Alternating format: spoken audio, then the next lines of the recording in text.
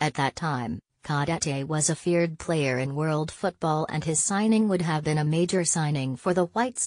During the time, Leeds also had respected players within their squad such as Tony Yeboah, Brian Deane and Ian Rush within their ranks, and Cadete would have no doubt been a good addition to the forward line.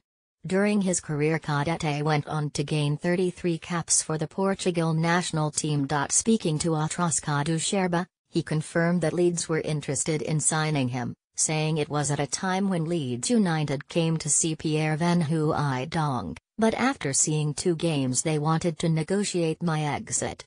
They went so far as to offer Celtic £9 million in 1996, and they did not want to sell.